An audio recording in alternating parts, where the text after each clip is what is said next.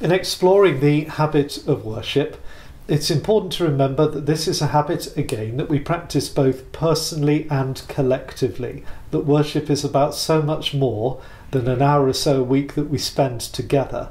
It's actually about the whole of life, about a way of life.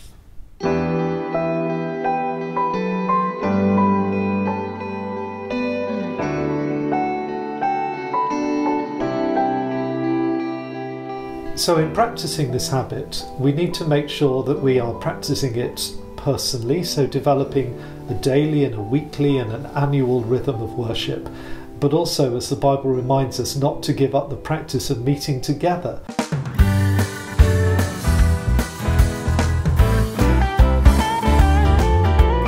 None like you, my Jesus, can nobody save my soul.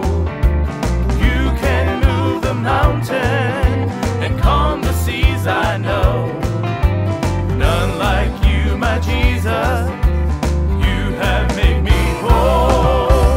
There is none like you. We are the Cafe Jam Band from Mersey Synod, and we take seriously the holy habit of worship. Makes me feel this way.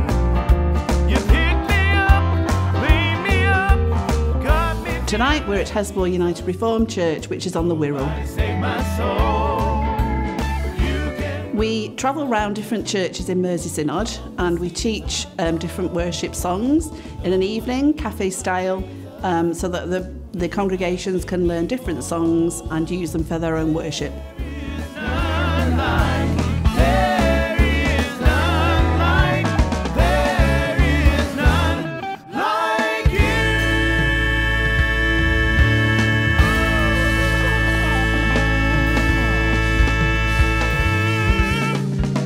Increasingly in these days, we recognise there's a myriad of different ways in which we can worship God together. So we have cafe church, we have messy church, we have church for those who enjoy worshipping God on their skateboards, those who want to dance and paint and sing in new and different ways, people who prefer to be quiet.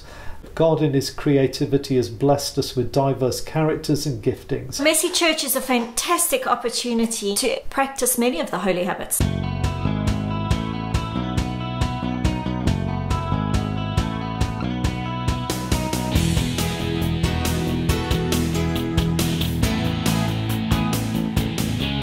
The holy habit of generosity, Messy Church for us is free. It's a gift that we offer the families.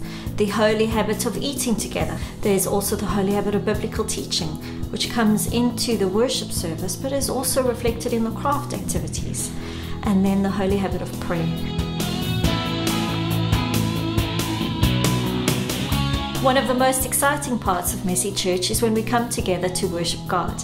And for many of the children, this is their first experience of being in a worship service. It's really a wonderful time of celebration. So this exploration of the holy habit of worship gives us a chance to explore and worship in different ways. We might not like all of them, but if they bless others and help others to worship God, then let's be glad and generous about that.